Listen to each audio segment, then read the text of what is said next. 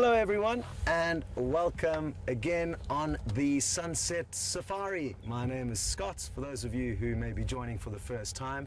And haven't we got off to a great start? We bumped into a small herd of elephants responsible for filming these elephants this afternoon. And the other team heading out is James and Wium. They're going to be doing a few tests this afternoon over on Arathusa. We've been having some trouble with our radios over there, but they will be joining in on the safari as well, but we'll be doing some tests, so we'll be quite busy, so you'll probably be stuck with me for a lot of the afternoon. But thankfully we've got some great prospects on our way to actually go and follow up on the 5 Birmingham boys this afternoon. 5 big male lions. Well, they're not as big as they could be, but they certainly are getting there, and they're coming into this area trying to overthrow the current dominant males, which are 2 males that are very big manes, and they called them timber males. Anyway, there are 5 male lions not far from here, but before we could get to them, we bumped into these elephants, and we're very close to the Djuma Waerhole. So we figured that it may be worth spending some time with them, because if and when they arrive at the waterhole on this hot afternoon, I'm sure there's going to be a lot of mud thrown around and a lot of drinking. So that's something to look forward to, and the lions in all likelihood will be fast asleep. Now, we have got another WildEarth member that's just joined the team from Johannesburg today, and let me reiterate, they haven't joined the team, they've just come up to the bush, and that's Louise, and she's in the final control room with Tara and Nikki, and she'll be learning the ropes of how to direct. So that's a new team member that's up in the field, which is great to have her here. And when I said it's a hot afternoon, it's about 31 degrees Celsius, 88 degrees Fahrenheit, and because of these temperatures, I'm expecting the lions to still be asleep for quite some time. We will certainly go there as soon as we've finished enjoying the sighting of the elephants, because I'm sure a lot of you would like to see them, and I know there are a lot of unanswered questions about these males. So we're trying to get through all of them, and a lot of them will not be able to be answered necessarily by us, but we'll certainly be able to speculate as to what may happen in the coming months with these 5 males. Okay, now one more thing, especially if you're a first-time viewer, this is a live safari. So it's happening this very second, and we would love you to contribute and interact with us and be involved heavily in the safari. And to do that, it's very simple. You can send us through your questions, thoughts and comments, and to do so either you hashtag Safari Live on Twitter, or send an email through to questions@wildearth.tv. Now that's for the new viewers. For the older viewers, you may have recognized this elephant we're looking at. Well, both of these elephants. It's not the best view so far, but it's very thick bush here, so we've battled to get in front of them. But the large individual on the right is a female, and she's got a short trunk. And it was sadly probably lost the end part of it due to a snare, which is a wire noose or cable, which is used by poachers, and it indiscriminately latches onto any animal that moves through its path. In this case, it was the elephant's trunk that got caught, but thankfully it hasn't affected her too severely. She has lost her prehensile fingertip, and once we do get in front of her, it is something that you'll clearly notice. She's still healthy and just basically can't feed quite as easily as other ellies. One thing we can see quite well from this angle is that they are fairly often flapping their ears, both the mother and the smaller calf. And elephants will flap their ears not to fan their body necessarily, but to help cool the blood, which is pumped through their ears through a very intricate network of veins and arteries, and this helps to keep the elephants cool. So they've got a very great thermoregulatory device which allows them to feed almost constantly through the heat of the day. And this is important for elephant because I'm going to ask Jeandré to see if he can show you another animal that's flying around above us. It seems like it could be here for long enough for him to get to, and it's a vulture riding a thermal. It's one of my favorite things to watch. I find it so peaceful and relaxing watching birds of prey soaring above us. and often wonder what the view is like from up there.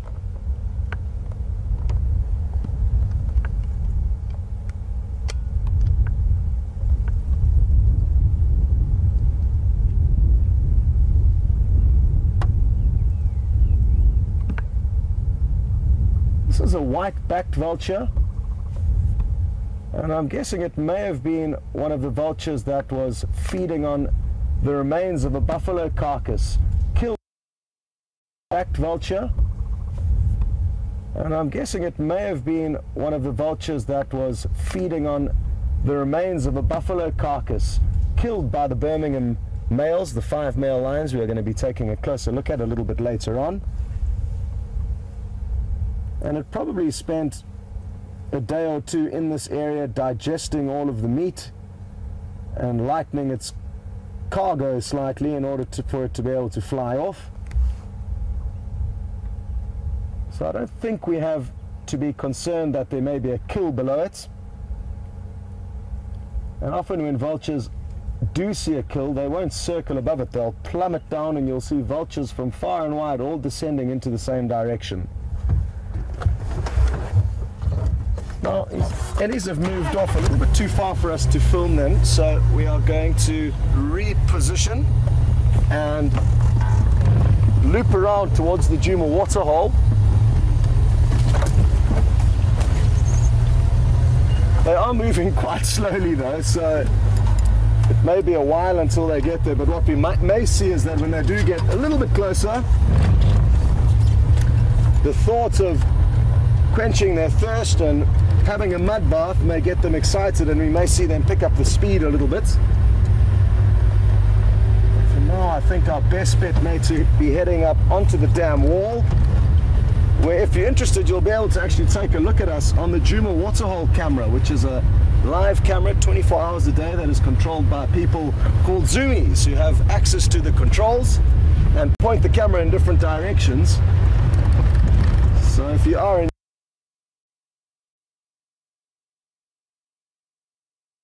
we are hoping them to do, and I was hoping that we would have a view of the elephants from up here, but there is no sign of them. So maybe don't do what we are hoping them to do, and I was hoping that we would have.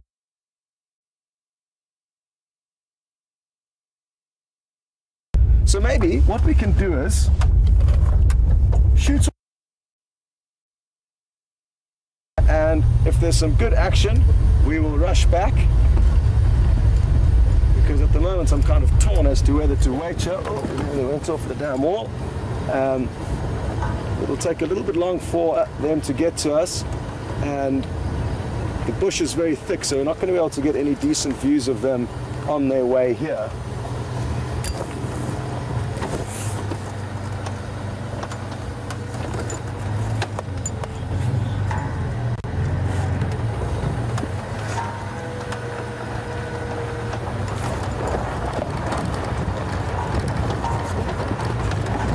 I've just heard one of the other game drive vehicles getting mobile, heading out on his afternoon safari, and what we're going to do is just have a quick chat to him and update him on what's going on, and it's vital for us to communicate with the other guys.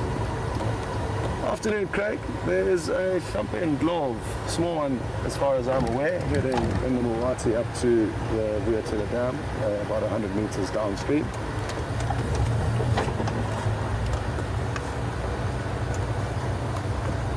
Well, surprise, surprise, there's another elephant that's arrived, and it is in the perfect spot for us to view it.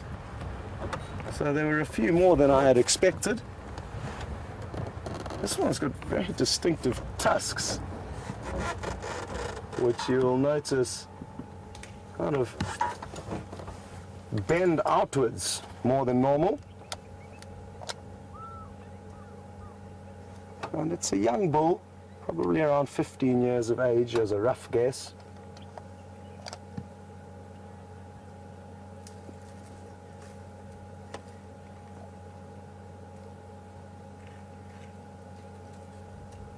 And it does actually look quite similar to a bull that we saw at the waterhole yesterday afternoon. We enjoyed a wonderful sighting there at the same waterhole that they're heading towards now. You may have noticed he just lifted up his trunk and pointed it towards us. He may do it again, smelling us. I'm not sure. Jeandré usually carries some fruit on the vehicle, so I'm not sure if there's a banana that may catch this elephant's attention. Something certainly has. You've noticed how he's turned around. What can you sense here?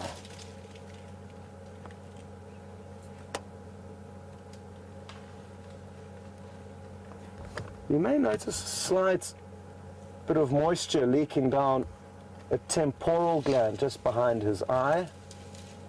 Difficult to say exactly why that may be seeping, but it is a good indicator to keep an eye on with elephant, because it can indicate that they are emotionally heightened, be it happy or sad or anxious. Or for bigger and older bulls, they could be in a sexually heightened stage called must.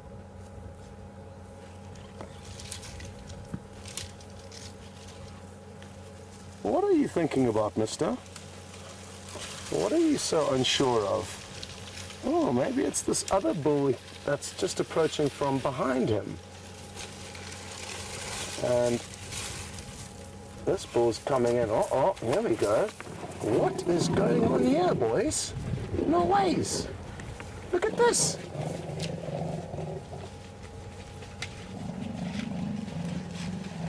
Oh, apologies, it wasn't another bull.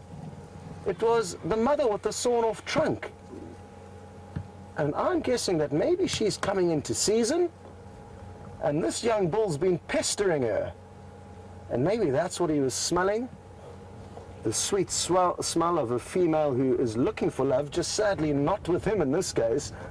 And wasn't that wonderful to see? Girl power.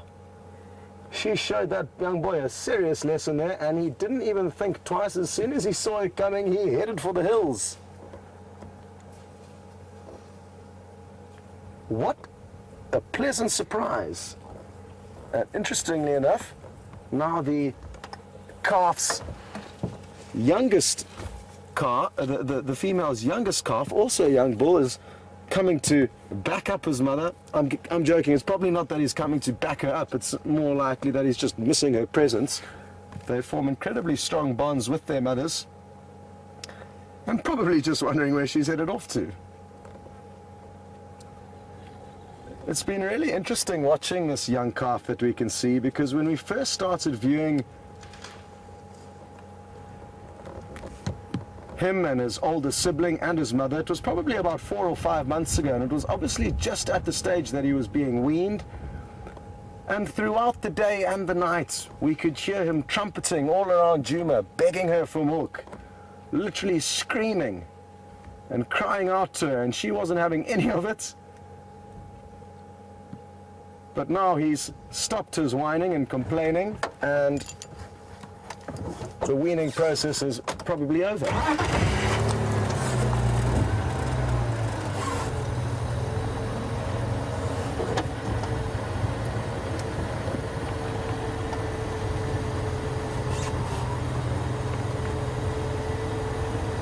I'm thinking now we're going to be able to get a great view of her short trunk as she comes back to us.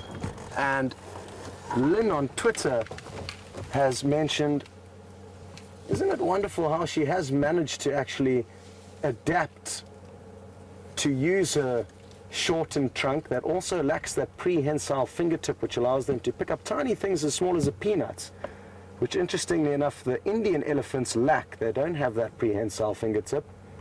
And you're completely right, Lynn. We can learn so much from wild animals. They're incredibly resilient, and you can often see animals with what may appear to be a fatal injury, that they over time work their way through it, heal, the injury will heal, and they will just make a plan to carry on surviving. And this female elephant is no different. Not only is she surviving, but she's successfully raising young while she goes about it. What I'm hoping is that a really big elephant bull also gets wind of the fact that she could well be coming into season, which is just a guess at this stage. And that's why this young bull would be pestering her. But wouldn't it be wonderful to not only see a big bull, but to see the elephants mating? It's something that I've only seen once, and it is a mind-boggling spectacle to witness. kind of like a double-story house making love. Once the bull mounts the female, he is so much higher than her, and often so much bigger than her, you wonder how she can support his weight. But it is something I've only seen once.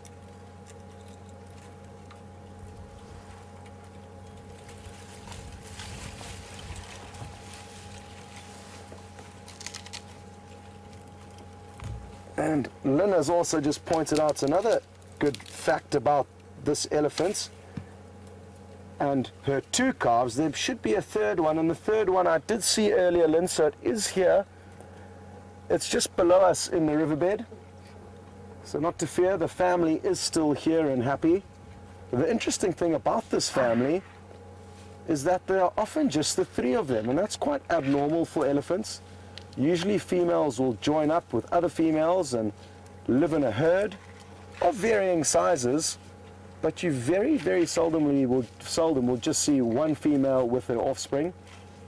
Occasionally we see her joining up with other herds, but the majority of the time it's just this youngster, the smallest calf of hers, as well as a slightly older one, and herself. And looking at the size of this calf, it's probably around 4 years of age, as a rough guess. Very difficult to age the animals out here. And what's important about that rough estimate of this calf's age is that elephants will, depending on the area, give birth about every 3 to 4 years. So it certainly does match up with this calf's size, the fact that she could be coming into season.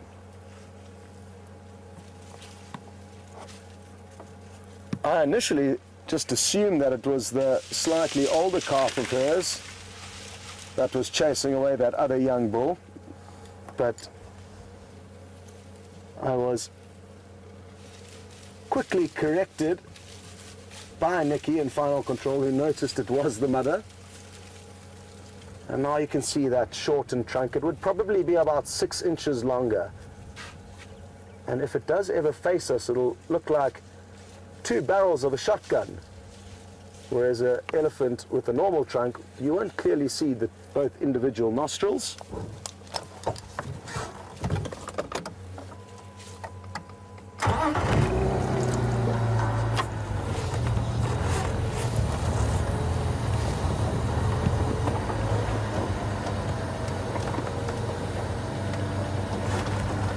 So, interesting question through from George in Florida, who has just asked, what is the likelihood of those 5 male lions having a crack at catching one of these elephants?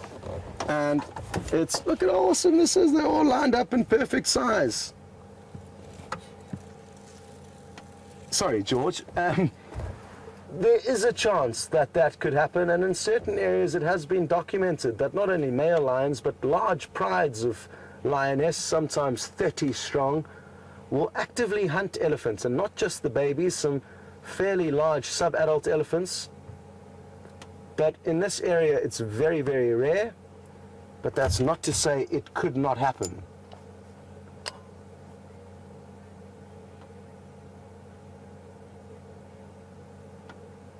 And this is such a wonderful view of them. Oh, we can see the trunk of the other bull just on the left of the screen. He's scraping it up against a marula tree there.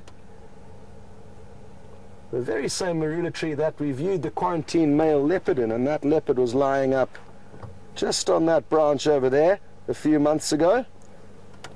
So some interesting history behind that marula tree.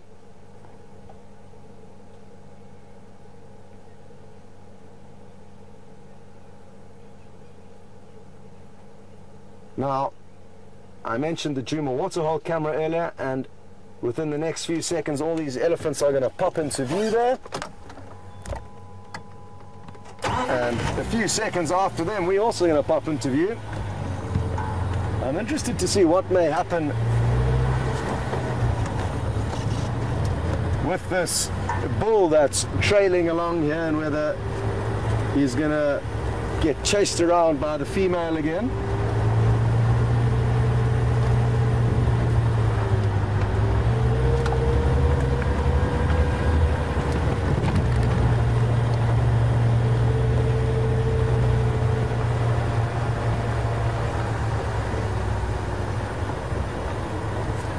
going to try and dip down below them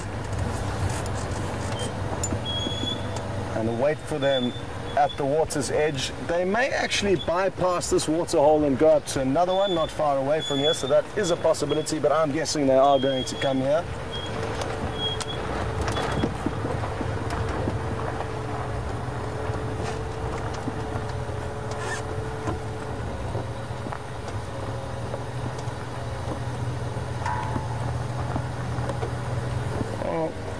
Just got a question through from a name I haven't heard in a while. Trent, in Fiji, where have you been hiding?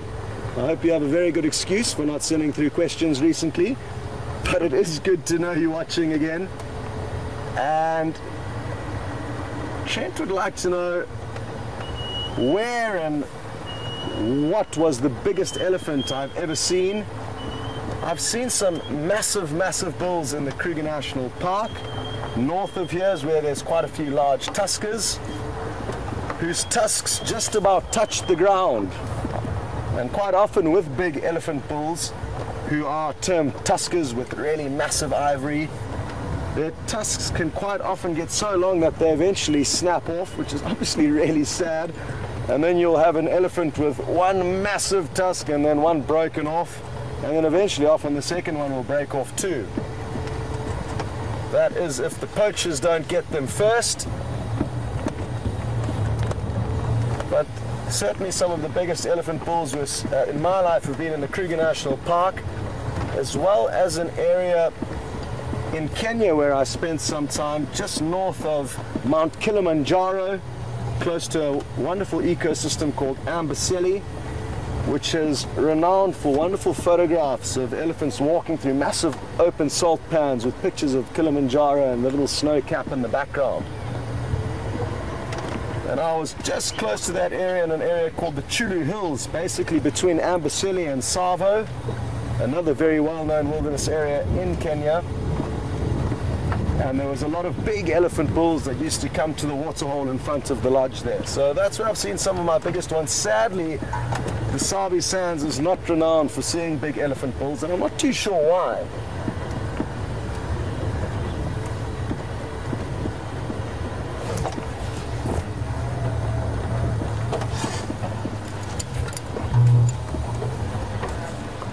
Just going to stop here. It looks like they are going to head straight past this waterhole, but they may change direction at any point.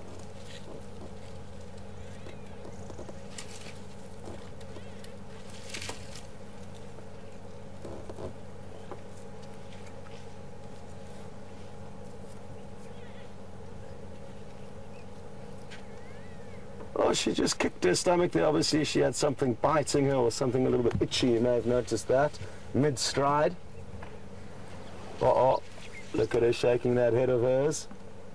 Is she going to chase the bull that's leading them, or same one she chased earlier? Nope.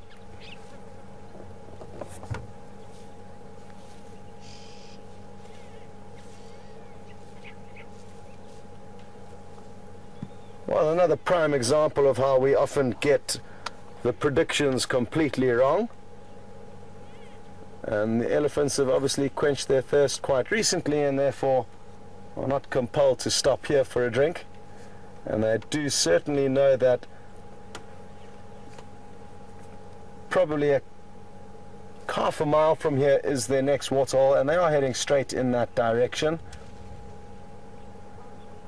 So I'm thinking we could possibly leave them now and then head off to go and see if the male lions are still in the same place. And thereafter, once we have had a look at them and determined what their mood is and what their likelihood of getting active is, we will make our next plan.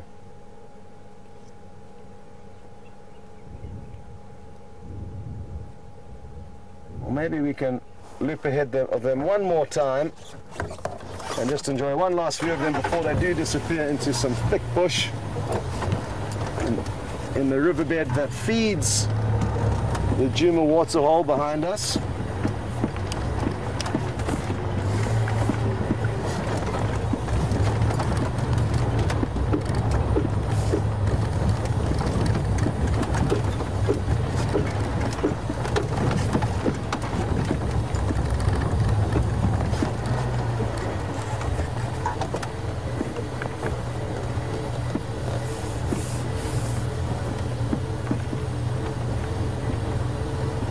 another very plausible theory that I did not think about is that maybe this older bull has been bullying this elephant's calves, and that's why she chased him off earlier.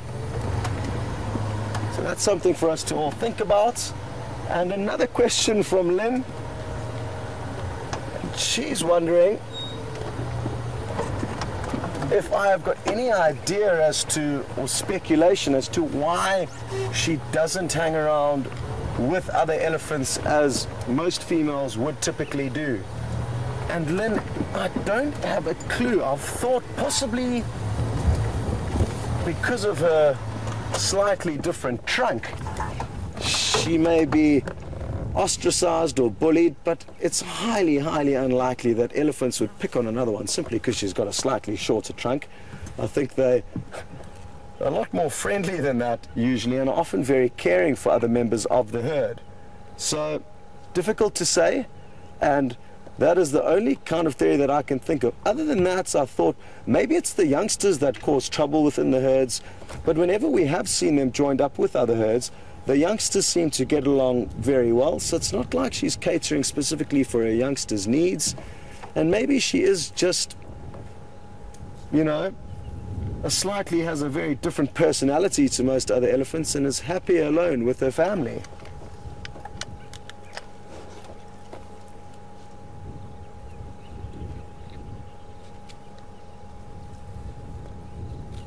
Oh, isn't it wonderful how all of you can help us piece the puzzle which is this African wilderness together? And we've just got a message through from Donna, who was obviously watching the WildEarth camera earlier, and she saw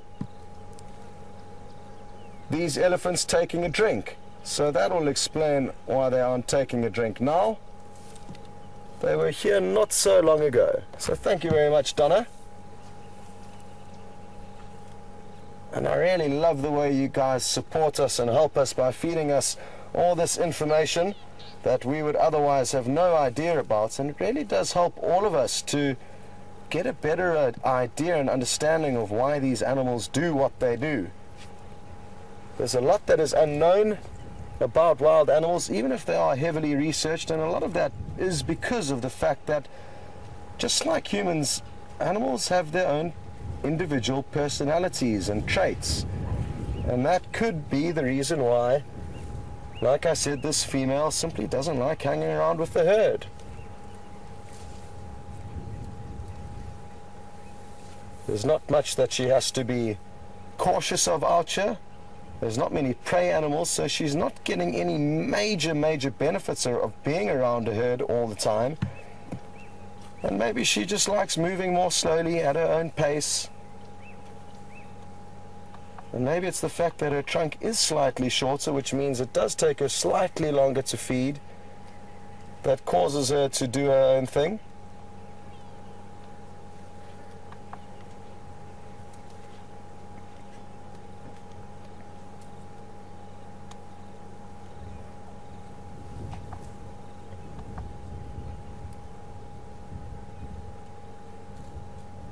You may have seen a little black bird fly through the screen there. That was a fork-tailed drongo there. It was sitting up in the tree. And if any of you were on the sunrise safari, we had an awesome sighting of one of these birds following the vehicle. And just like it's following the elephants now, it was feeding on insects that we were flushing up as we drove past.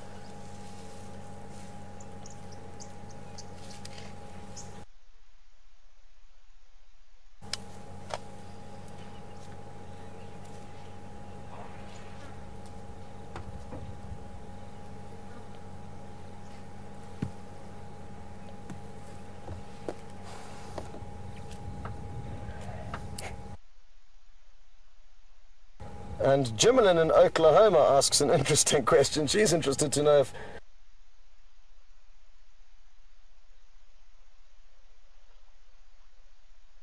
and no, it isn't. It does depend on the country you're in, but usually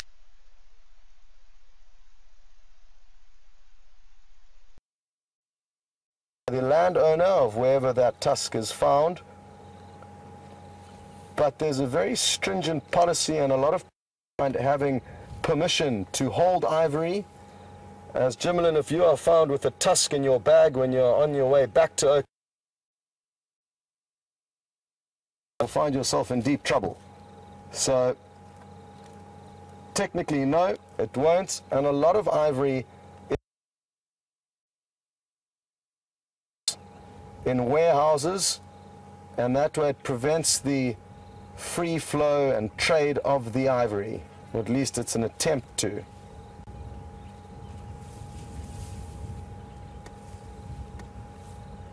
Look at all those veins behind the ears there, and they can pump liters and liters of blood through those veins and arteries every minute, as we discussed a little bit earlier, and that's why she's flapping them. Those large ears actually make up 20% of the surface area of the elephant's body, which when I first heard that fact, I was like, no ways, that's impossible. But it's double-sided, and there's two of them, and when you think about it, it actually is very,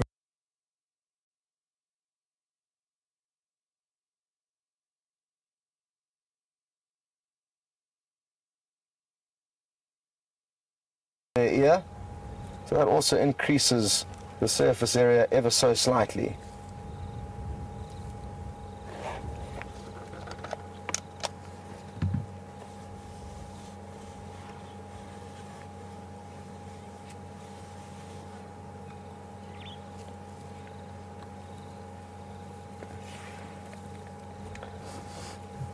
And another interesting thing about this big female and her ears is that she's got a very distinctive notch on the right ear. It's not a notch, it's actually kind of like a bulge. It's a funny little bump. And I'm pretty certain it's her right ear because I can't see it very clearly on her left ear now. And that was pointed out to us by Jeandré a few drives ago. So despite her trunk being shorter, she's also got a very distinctive bump on her right ear, which can be used to identify her. And for those of you who are new to the safari experience, we really do enjoy getting to know the different characters as much as we can, and therefore very small marks or tears or scratches or scars can often be the defining characteristics that help us work out who is who. And it is really wonderful how we get to know the behavior of these animals, just like watching them going through the weaning period when it used to scream and complain throughout the day and night. You could hear this calf somewhere on Djuma complaining, and some of you would have remembered that and got to see that, but now it's grown up.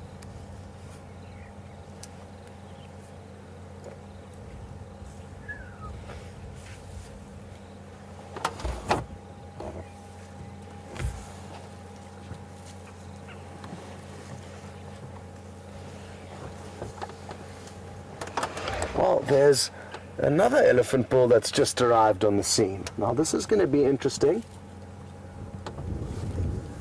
And while we wait to see what happens here, because I'm guessing he's going to show interest in this female, we've got an update through from Dorf in Pittsburgh, and thanks very much for your updates. Apparently yesterday this same family of elephant was seen at this waterhole behind us, and an elephant bull was giving the calf trouble, or the calves trouble, and what the female did was let out a loud trumpet and chase the bull away. Watch closely here. He's going to put his trunk behind her back legs, I'm fairly certain, and smell. Yes. We can't see clearly, but he is sniffing very intently, and this will explain why the other bull was chased off by her. He's probably been a little bit too forceful in his approach. These bulls are far too young, but I'm interested to see now that, well, far too young to be wanting to mate with her. It's just their natural instinct kicking in, hoping to get lucky. But let's watch and see what happens here, because if he continues to pester her, she probably will chase him off. but all seems calm and peaceful. So, strange behavior.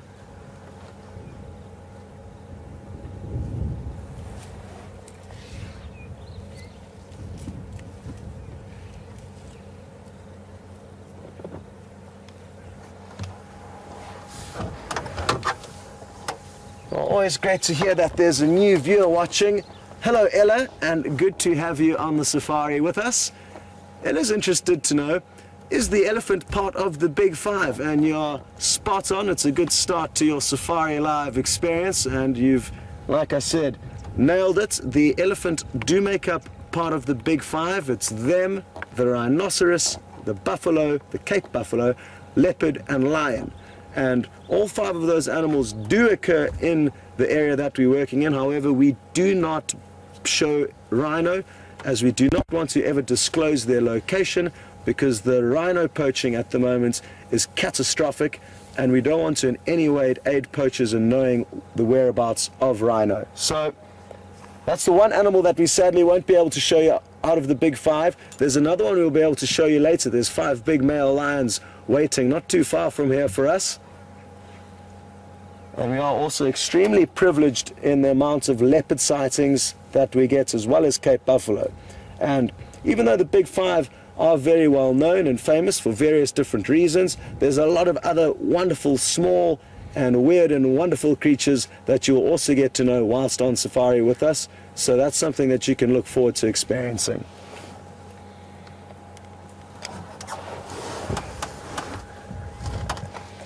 And Ella, what we love knowing is not only that new viewers are watching, but where in the world you are from.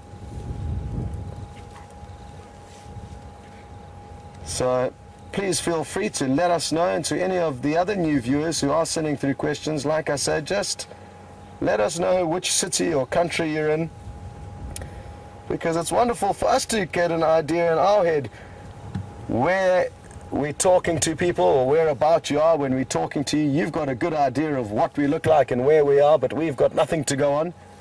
So it is quite nice to try and get an idea of you sitting up late at night watching the safari, or if you've woken up at an absurd hour in the morning.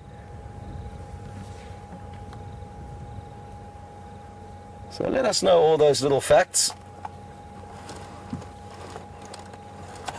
You may wonder why there's a small fence post to the left of the screen, and that's a fence that keeps the Djuma guests safe at night. Not all camps in Africa will have fences around them, but here at Djuma the camp is fenced, and it's for a couple of reasons. From a safety perspective, it obviously makes it safer if the wild animals cannot easily move through the camp. Having said that though, I have seen leopard quite easily sneak under this fence. But the gardens are also manicured and quite beautiful, and if these elephants were allowed in there, they would undo all the hard work in the garden.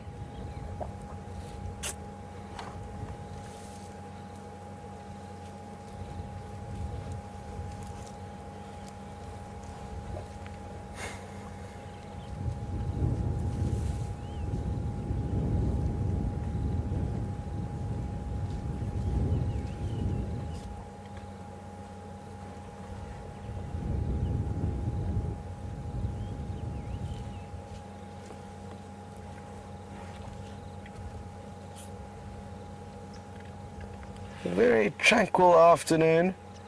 The temperature's cooling down quite considerably, and that's good for not only us, more comfortable for the humans, but it does also make it more comfortable for the animals. And the more comfortable they are, the more inclined they are to move around. Elephants are different, and that's why we've got off to such a great start by being able to view them.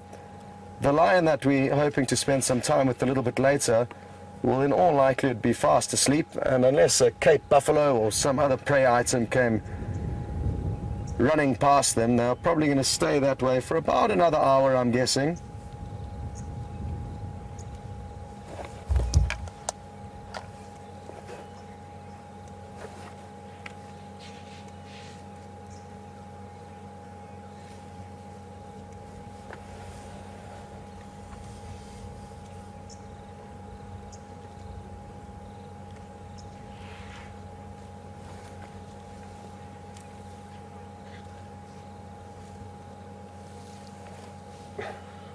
Now, I've just been stumped by Umang, and Umang has asked, why do Indian elephants have smaller ears than the African elephants? Because it is very hot in India, so that will be my only debate. But even if the temperatures are exactly the same, or India is hotter, the bottom line is their ears are much smaller, and I'm not too sure what could be the reason for that. Possibly the terrain and vegetation that they find themselves in is more shady,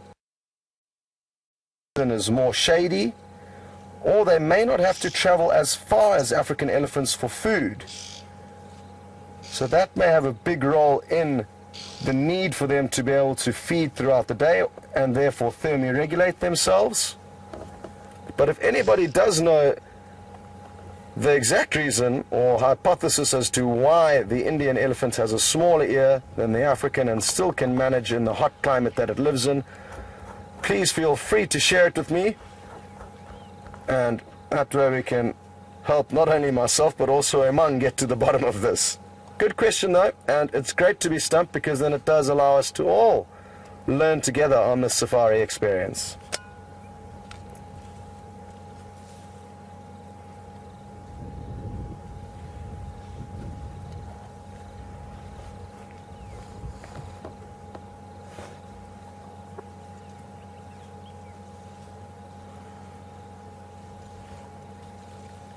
So we've already had a comment through from Lady Macbeth, and she's mentioned that maybe because they live in the jungle, it's a little bit cooler, and I did say that maybe it's slightly more shady. Even though it is humid in India, we have also just got some reports through saying that on average it is also typically cooler there. So we are kind of getting to the bottom of this, Umang. And the fact that India is slightly cooler may be the answer all in itself right there.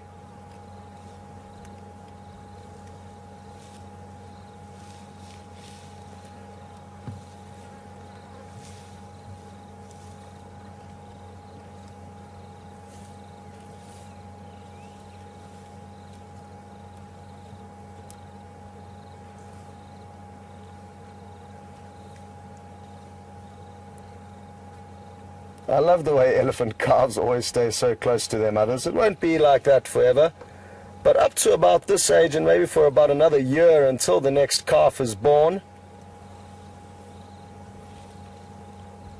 Well, it will only be 22 months if she still needs to mate, if she is in fact in season, but probably when the next calf is born, she will make way for the new calf to sidle up to the mother. But they do form incredible bonds, and apparently do have incredible memories. So it's not just a theory or a myth, the saying that's quite often used, which is a memory like an elephant. They do have incredible memories, and these memories, along with the bonds that they forge, makes them very interesting animals.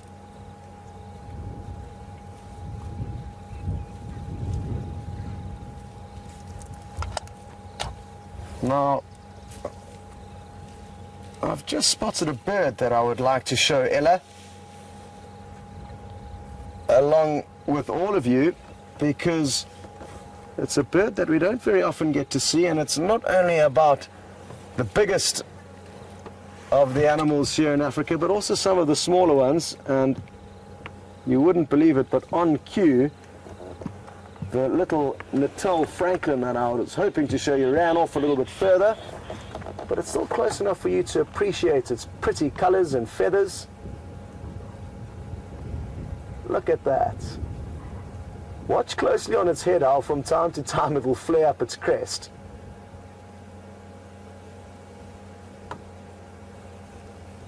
Oh, it did it there, but it was facing us, so it was hard to see. It can just go instant afro. There we go, depending on its mood. And isn't that a pretty bird? Very chicken-like, as you can see. Now this looks like a male to me, and I can tell that because he's got very, very large spurs coming out the back of his legs. Interestingly, the one on his right leg doesn't appear to be there. Oh no, there it is.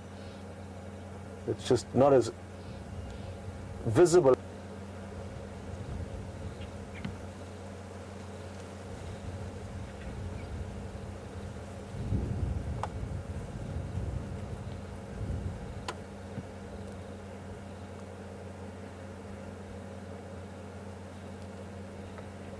It's coming so nice and close to us here. It might even get to a point where Jeandré won't be able to film it anymore.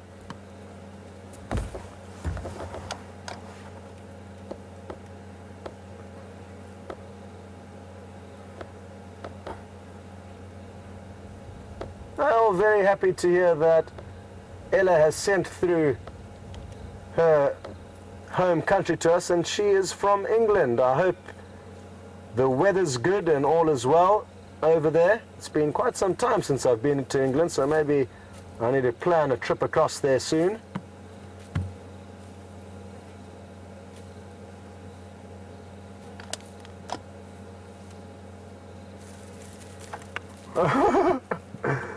I'm not sure why it got a fright, but it just shot off at a rapid rate.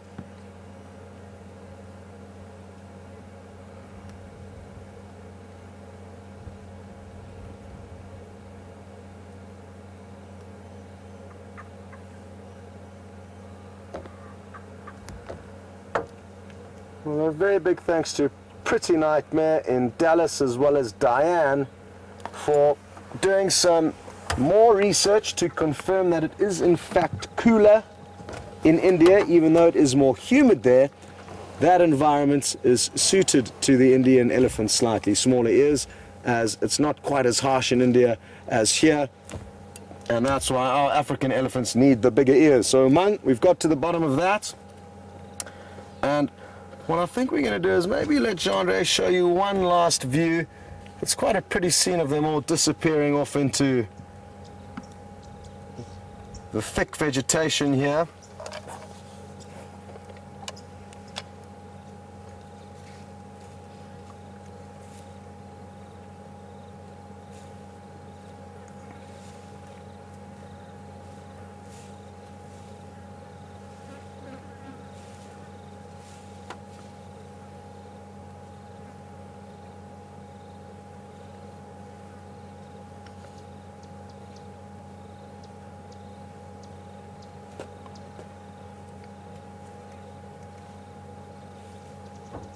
Whoops, not the best view, but it is natural what we are seeing here, and it happens about every half an hour to 45 minutes. They usually pop out 3 or 4 of these 2 kilogram, 4 pound boluses of vegetation, and just as quickly as it's going in, obviously it needs to be coming out to make space for more food. And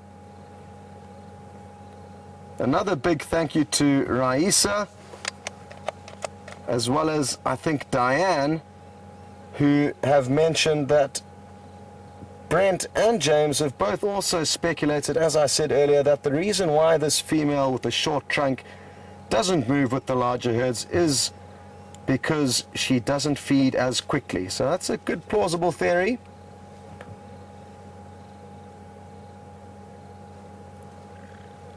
Well, it's been a wonderful start to the Sunset Safari, and it's been great having you on board with Jeandré and myself.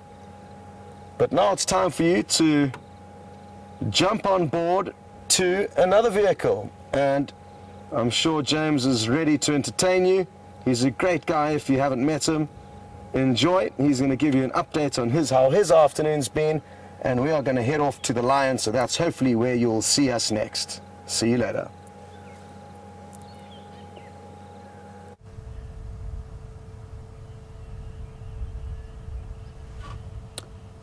Hello everybody, welcome to Jigga.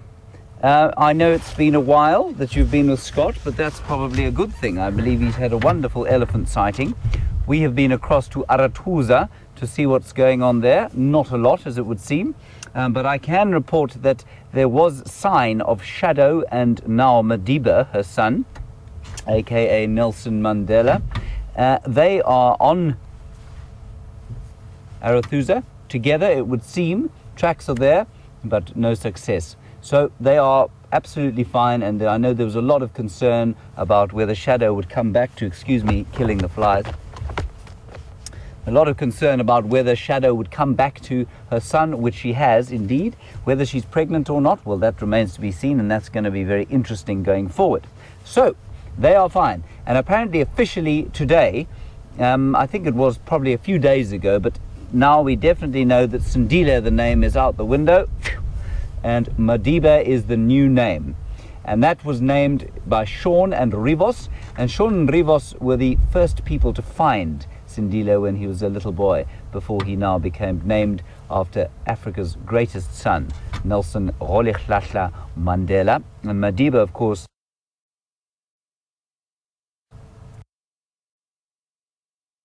is a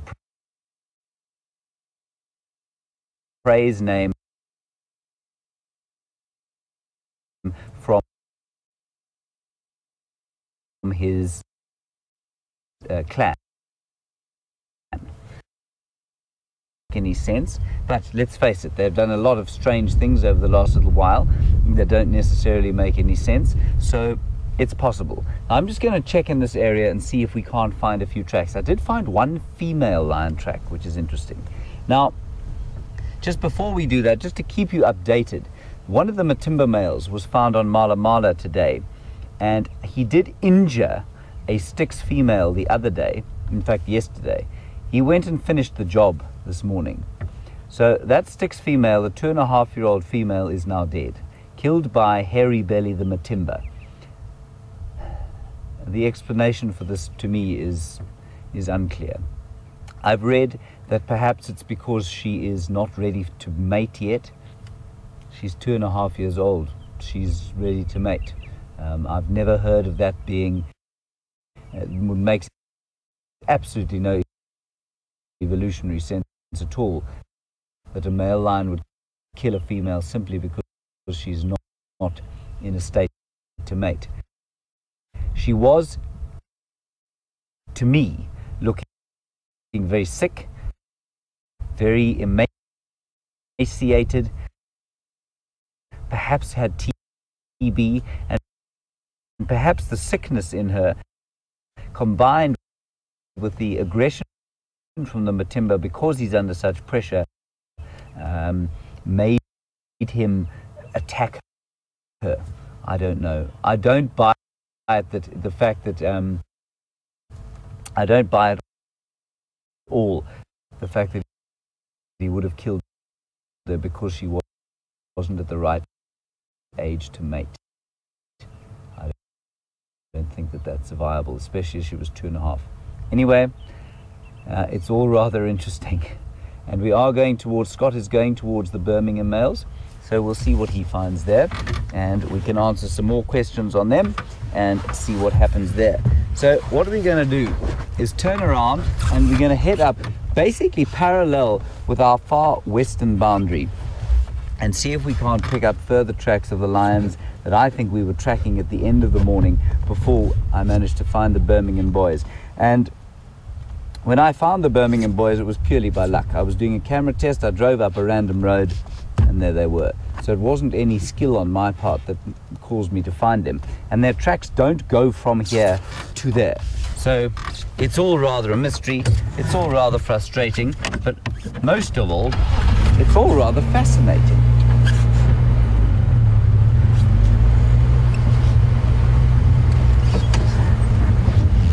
And by the way, I know we did our introduction a little bit later than we normally do today. We have Wium on camera today. Wium is dressed in spanky new, sort of very impressive bush clothing, really. Yes, but they're clean today and freshly pressed. You look very smart, Wium. I'm paying you a compliment.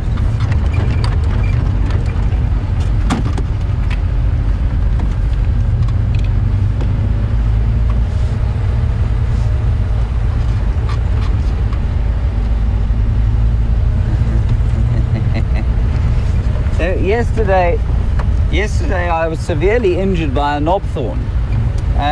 Wium, can you see my injury there?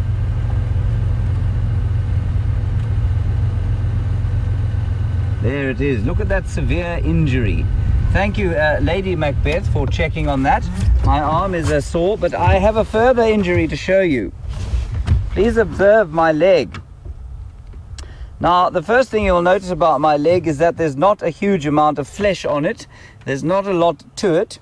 And that injury there was a pile of wood by the fire last night that snuck up upon me and attacked me on the bottom of my insubstantial plover's leg, and it was deeply painful. I feel very much like I have been in the wars. Anyway, naturally, despite the fact that all of our crew have got first aid training, in fact 6 of them, including my illustrious cameraman here, have just done first aid training, none of them acquiesced to help me. None of them offered to offer me any kind of assistance. Nobody tore the shirt off their back to bandage my injuries. So I'm feeling a little bit, I'm feeling a little sorry for myself. Wium, would you like to offer an explanation for why you didn't help me last night? I told you no. Yes. Anyway, there it is, Lady Macbeth. Thank you for your concern.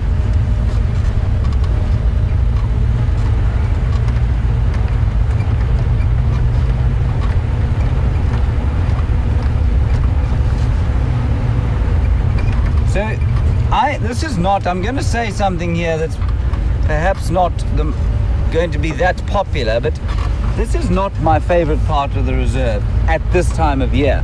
And that's because it is a sodic area. And so what it is, it's largely filled with sort of salty soils. And just about the only green tree here at any stage is the magic worry. And that's the only greenery that you can see around here. The bush gets rather thick, and they're just not particularly beautiful trees at this time of the year here. In summer it'll be a bit different. It's always got kind of it's got a washed out feel about it, I feel, this area. But we're just looking to see if that female lion track I saw didn't come up here, maybe.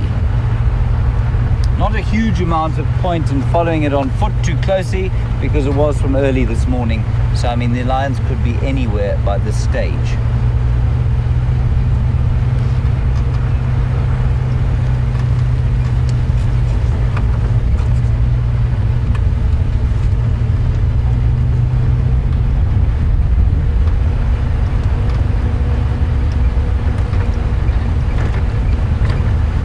There's an Impala, Wium, disappearing into the bush. We can't worry too much about it. Shall I try and get us a view? There's some more, Wium. That's even better. And what I want to just quickly show you is there are some Impala there, of course, but if you keep panning to the right there, look at that. In the middle of your screen now is an enormous community nest spider's web. See that? That's huge. And it seems to be hanging rather than... Yeah, I think that's probably been pushed there by the elephants when they destroyed that tree. And in there are a whole lot of little spiders. If you're an arachnophobe, putting your hand into that nest would be an extremely bad idea. It would result in cardiac arrest quite fast, I imagine.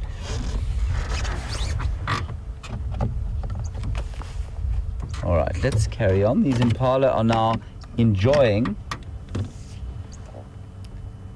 the sodic area, because the grasses here are much richer than they would be on any other area, because the soils are richer, to the point of toxicity sometimes for the plants.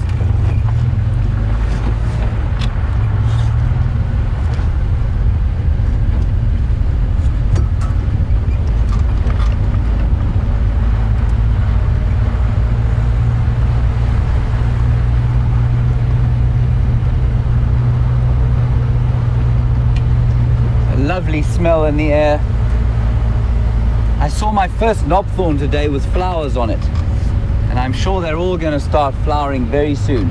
Very appropriate that I should have seen that on the 1st of spring, just near our camp, so I wasn't on drive. You smell that, Wium? I believe that's to be ossimum that I can smell, wild aniseed.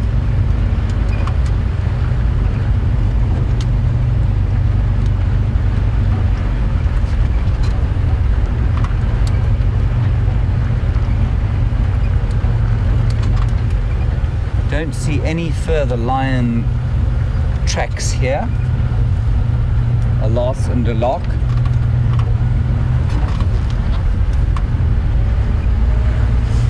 Oh, some wildebeest.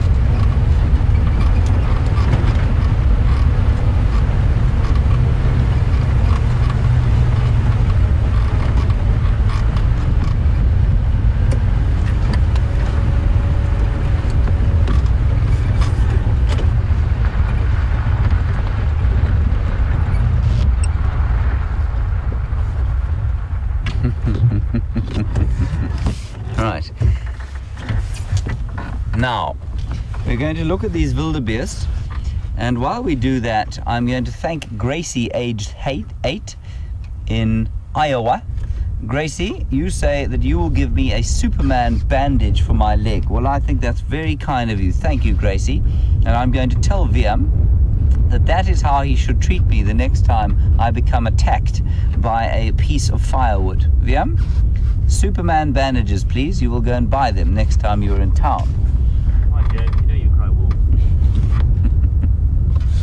So those are 2 wildebeest. There used to be 3 in this area. There's a bull, definitely, and a cow there.